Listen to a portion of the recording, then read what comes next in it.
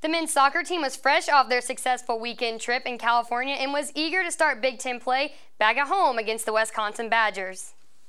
IU men's soccer coach Mike Freitag looks on as his team prepares to take on Wisconsin. 9 to go in the first half. From outside the 6, senior Brian Ackley blasts one into the goal and the Hoosiers lead 1-0 over the Badgers. Late in the first half, the Badgers take a long shot at senior goalie Che Kane, but it is denied, and Kane would end his day with 4 saves for the Hoosiers. This looks a little painful, but another look at the save, and this one was definitely not getting by the Hoosiers.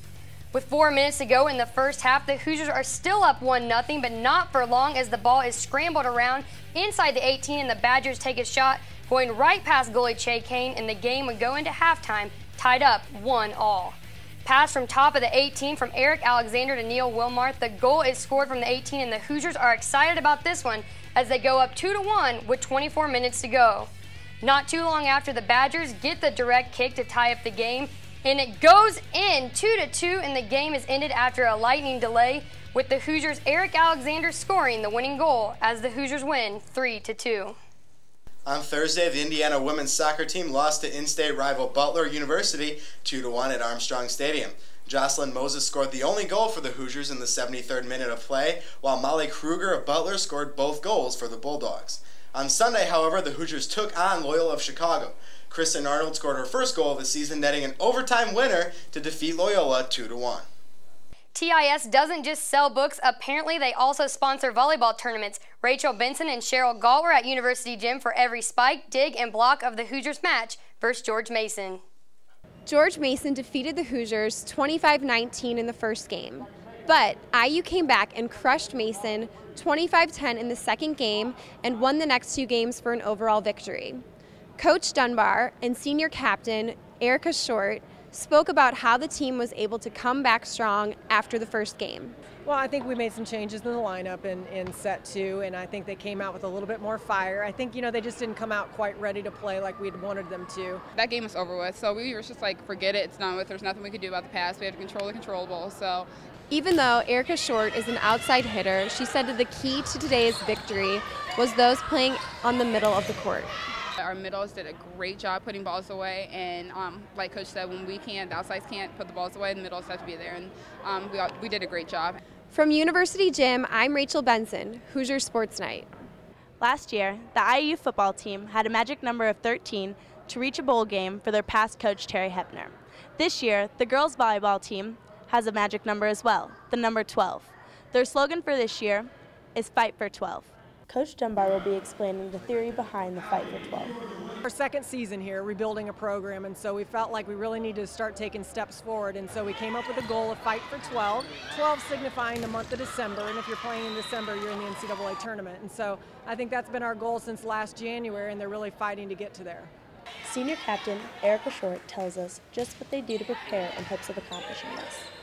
Well, what we're doing to prepare is that we're just coming to practice every day, being ready to go out there and fight, like we say, fight for 12. With plenty of the season left for the IU volleyball team to reach their number 12 goal, they're off to a great start already.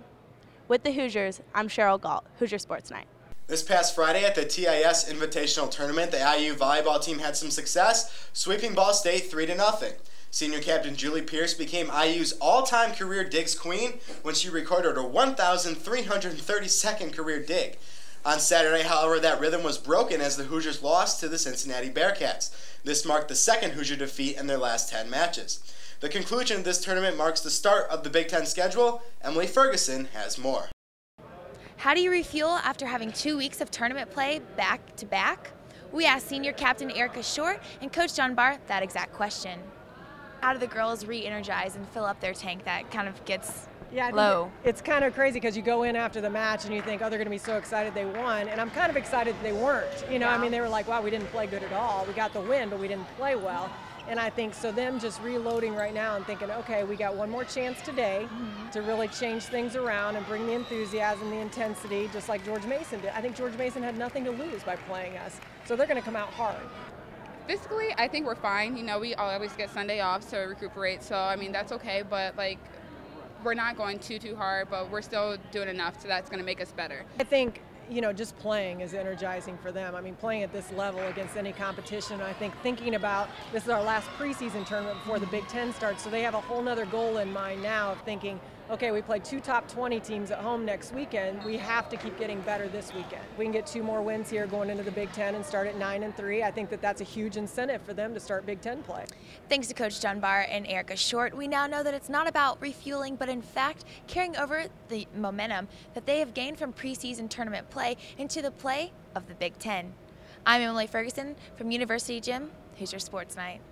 Selection Sunday is March 15th for the 2009 NCAA basketball tournament, but it's never too early to predict who will be in or out. AJ Schub took it to the streets to find out if IU will be in your tournament.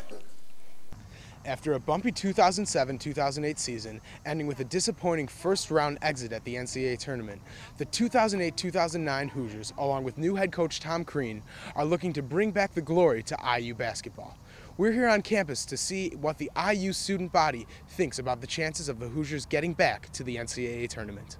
Well, I know that they have a couple of returning walk-ons and a bunch of new players, but seems like in sports all the time, it's when you don't think when you think it's not going to happen, that's when it does. I really hope they do, but I don't know since there's a bunch of new freshmen this year, but I'm rooting them on. I don't think this year. I mean, I don't think they really expect to make it either. I think they might have 8 freshmen on the team and maybe 1 returning. Kyle Tabor, I think, is the only returning player. So, I mean, I don't think they really expect to. I'd say give them a few years, though, and I mean, there's a good chance they've got some young guys that, I mean, once they get older, should be pretty good together. You know, I have to believe, because I go to IU and I believe in the team, that, yeah, I think they will pull through. I think it's going to be a difficult year. We've lost a majority of our players. Had Crawford go to Xavier, and that was a pretty big hit. I think that we have some great young players with no experience, so it'll be interesting. The IU student body seems to think that this season will be a rebuilding one for Hoosier basketball. I guess we'll just have to wait till the opener in November to see. On campus, I'm AJ Schub, Hoosier Sports Night. We've all seen the videos honoring him at football and basketball games. We catch up with Anthony Thompson after the break. He's stepped up his game in the absence of James Hardy, but he's also made a name for himself in the professional baseball world. We bring you an up-close look of Andrew Means next on Hoosier Sports Night.